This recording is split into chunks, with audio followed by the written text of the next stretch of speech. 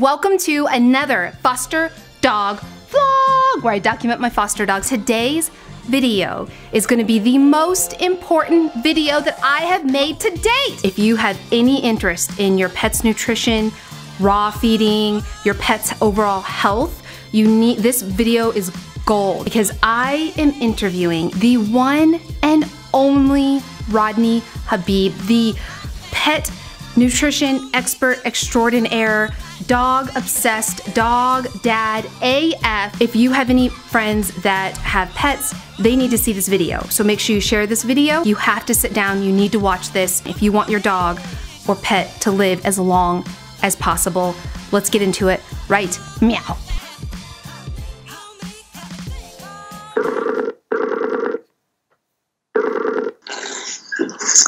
Let me get my webcam on. Well, hello. Hello, you're real. I'm real life. How are ya? I'm doing good. I know that you're being busy being Superman for dogs right now and trying to save all the lives, and your time is so stretched, but I'm so excited to finally connect with you. It really means a lot. Oh, absolutely! I'm honored. I'm honored that you've taken the time out of your day to chat with me. Before we get started, for the two people in the world who don't know who you are, who's watching this, let me try to summarize Rodney Habib, and then you tell me if I'm right because I want to get this spot on. But Rodney, you are ultimate dog nutrition advocate extraordinaire, pet blogger, obsessed with helping other pet parents make sure that they're able to have the best nutrition for their pets. Did I get that right? You forgot Canadian, but everything else was like 100% spot on. Nice. How could I forget that? Yeah, no, thank you. It's always interesting because, I mean, in this day and age, we have to label ourselves, and it's like, I don't know what the heck to label myself. We live in a very slashy culture today because you can be a plumber / producer / musician on the side. So I do have a lot of slashes. I know that I would never limit it to one thing. But reality is every time I've got to sit there and try to sort of label what the heck I do, it's basically I'd like to think of myself as a digital storyteller. And like yourself, we're creators. We have all of these apps and digital tools at our fingertips to be able to tell wonderful stories. So like those people in the olden days, I admire who just used to sit around fireplaces, around little fires, and there'd be like a campfire around a whole bunch of people, and they'd scare the heck out of people with stories. Today, we get to use a lot of digital tools. So that is kind of the simplest way that I see it. And of course, on top of everything, a giant pet parent who literally infatuated with longevity and having my pets as long. Like, I want to set every single major record there is out there for longevity for pets. If I know that a dog can live to be 31, then my dogs are going to live to be 40 because I won't even settle with 32. I love it. I love it. Your energy, it's just contagious. I love it so much.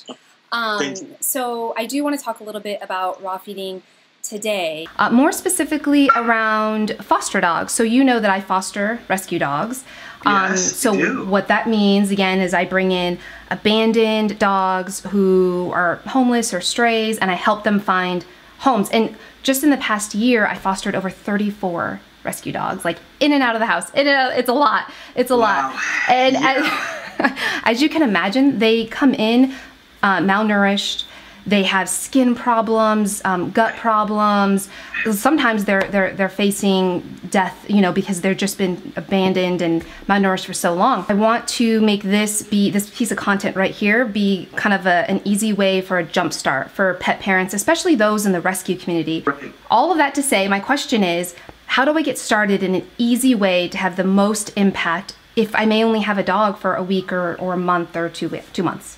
Yeah, Rachel, that's a very loaded question. I mean, reality is, it's probably the ultimate question that every single person in the world asks. Yeah. And we know today, unless you're living in a hole or you have no exposure to social media, that there's this giant raw food movement that you keep hearing right now that everybody's sort of cheering in the air, right? And the word raw food is a very scary word. I mean, reality is I try not to use it as much as I can because I know that there's a huge perception around blood and guts and things of that nature.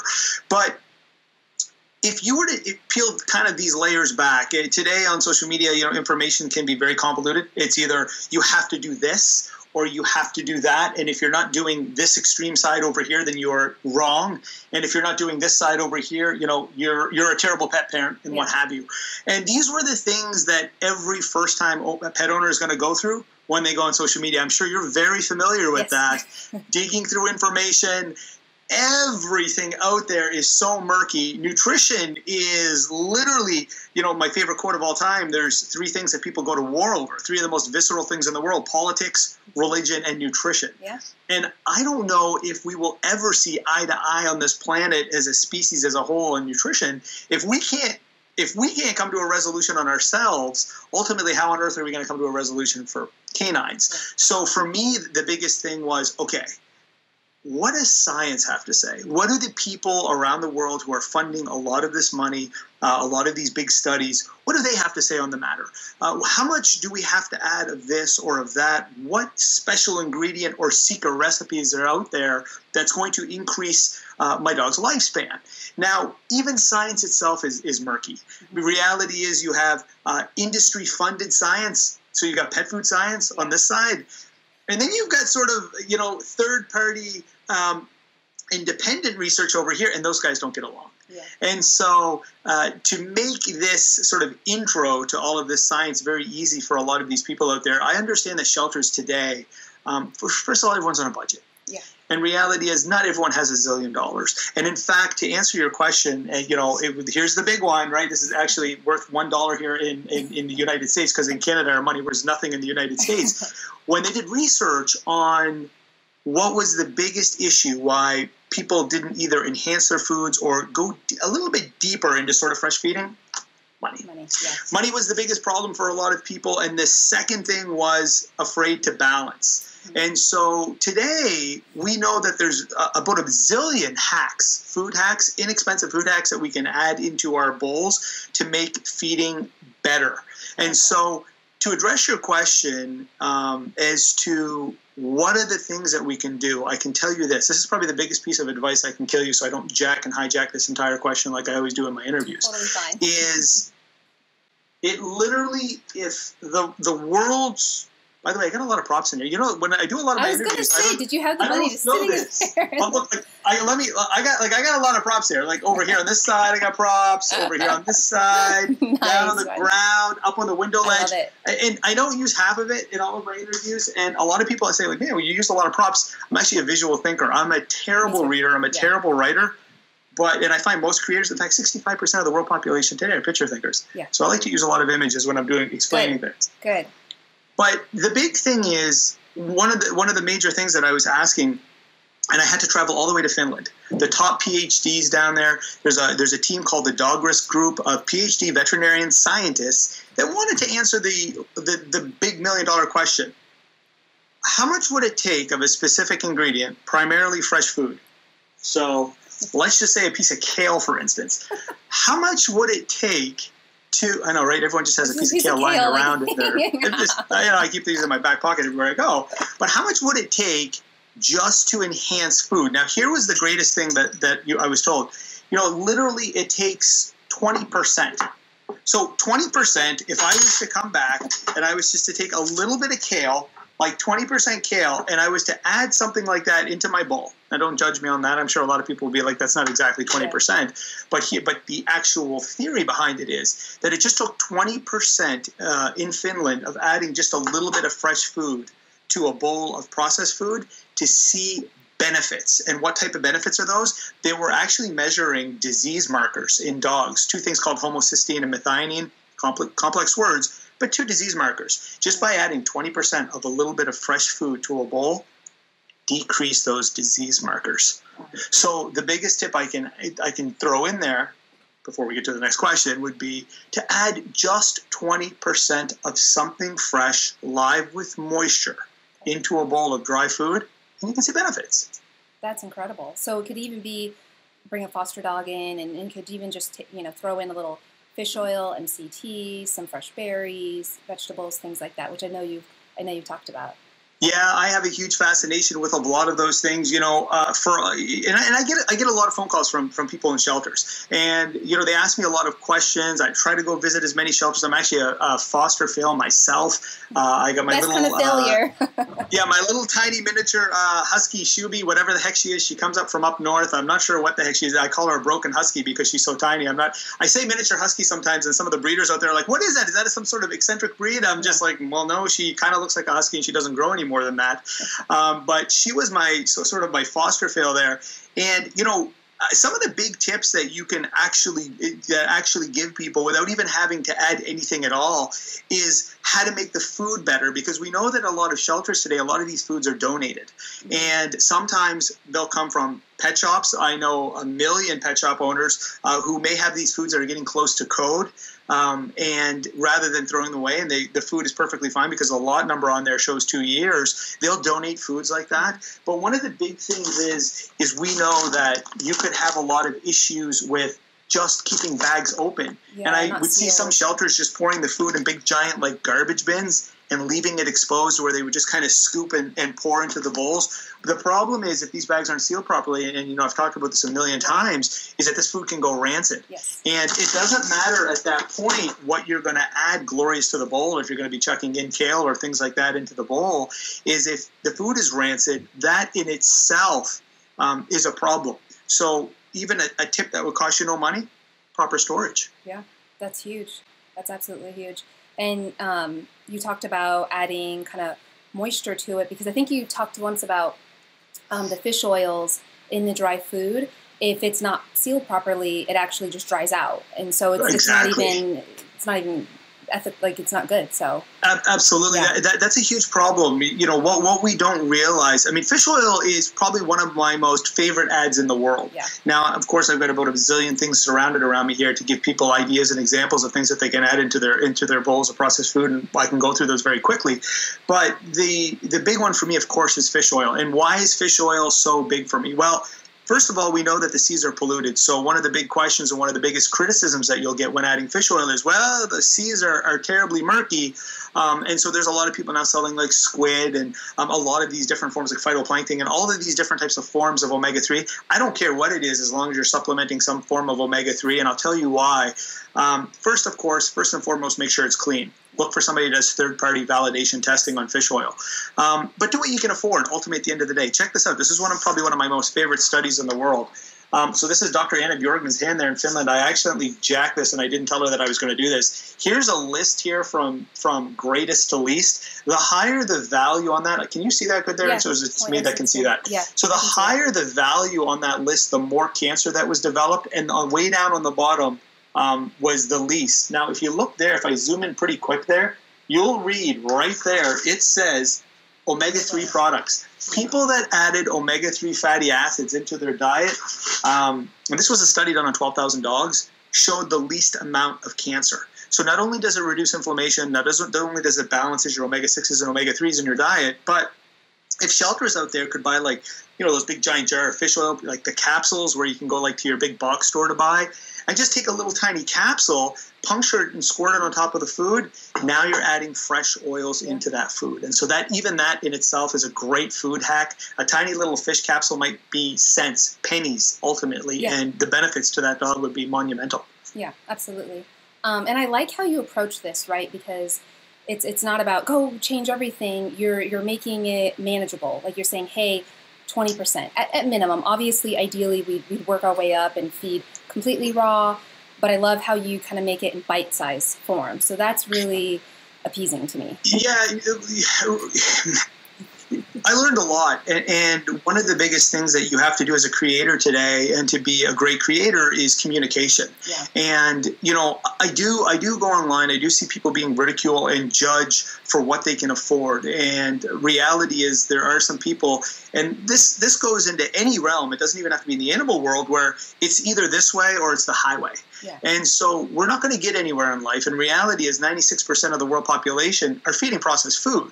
Yeah. So we have to find, teaspoons of ideas for people to inspire them to want to change that bowl.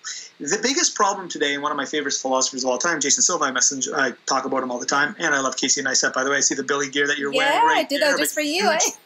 I am a huge fan of Neistat. Reality is, and I love this expression, that reality is coupled to perception. So what we perceive to be food is our reality. And so it's really interesting, because if you were to just take a look at food, like if I was just to grab the number one selling bag in America, and this isn't to knock on anybody, but I mean, look, there's different colors in here for a reason. So if I was to take two colors and I was to show you, you know, I've got a green, there's like a green color, and there's a brown color. Well, the perception here is that this is a vegetable. And the perception here is that this is meat. And so look, you got two different colors in that bag. And so for the general public, when you hold that there and you've got that bowl, well, they're like, I've got vegetables in my bowl. I've heard a million people say it. Look at the little green bits that I have there. It's not until you actually grab a piece of vegetable and you hold these two side by side, you change somebody's perception on what a vegetable actually looks like and how it functions. All of a sudden, the reality changes. So I think it's really, really, really important that we, as educated pet parents who've done a lot of research, who've read a lot of books, leaders are readers, you can't read enough to get that information. We have to approach things in teaspoons, because science will tell us that just even with teaspoons, just 20% of something small has a massive impact. My favorite study of all time, I did it in my TED Talk, I talk about it in everything, was the fact that Purdue University wanted to find out just how impactful vegetables were. And I know that I'm probably preaching to the choir here, but just by adding green leafy veg 3 times a week and just a little bit to a bowl of processed food and reducing some of that food, it lowered the risk of cancer, green vegetables, by 90%, bladder cancer. That is a massive statistic. And when we want to talk about what the benefits of vegetables are, it's a very deep topic. Yeah. But reality, it is fiber. And so it slows down gastric digestion. Yeah. And it also slows down insulin release. And it helps slow down the spikes of blood sugars, which in itself will promote longevity. Yeah, that's incredible. That's the question. And all these interviews and podcasts, nobody's touched that. So I used to write for one of the largest nutrition magazines that was out there. I used to host my own podcast show here in Canada, and I used to do all of these things, and I was always under the impression that everything sort of had to be pureed to get full digestibility in an animal.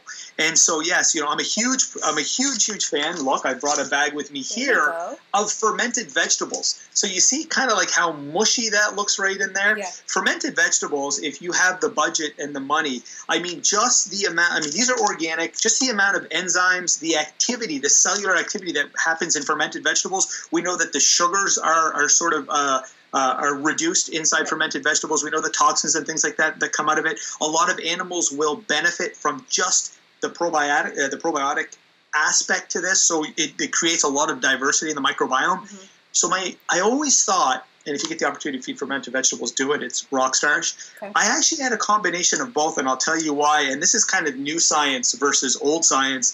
That dogs, of course, and cats, we know they're all the carnivores. They can't produce the amylase, they say, in their saliva glands to sort of break down the fibrous effective veggies. And the same way they go in is the same way they come out. Agreed. But it wasn't until I started working with Keto Pet, the groundbreaking sanctuary in Austin, Texas, and their top metabolic doctors, they were ripping these into, cutting them up into tiny pieces. They weren't chopping them, so they weren't just chucking this on top of a bowl of kibble and saying to the dog, "Here you go, dog."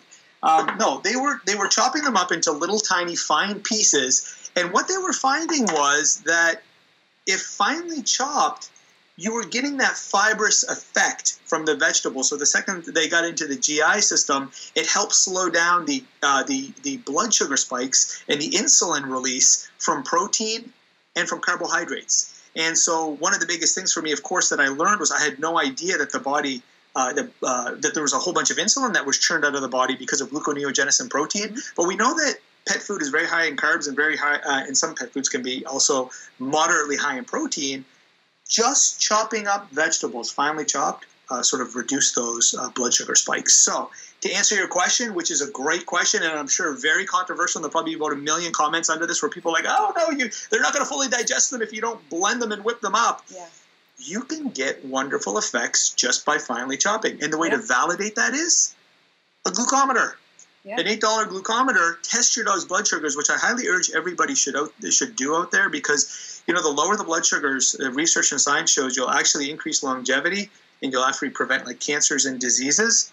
Try it. It doesn't hurt. Chop up the vegetables the way you want to do them, juice them, puree them, add them to the food, and test your dog's blood sugars. There's your easiest way to validate. There you go. I love it. I love it. And again, it's more attainable, right? Like, are you saying that it's maybe ideally better to puree, but if you can only just chop, it's still almost as good? Is that kind of what you're thinking? I think there's probably a combination.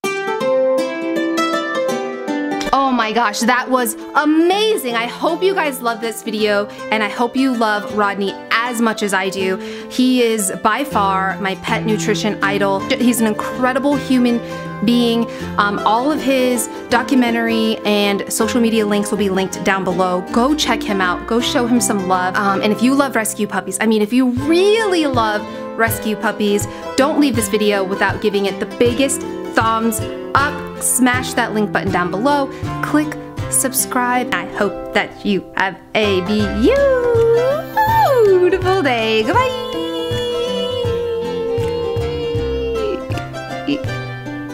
Pan out. No, turn the camera off. Turn the, okay, let's go.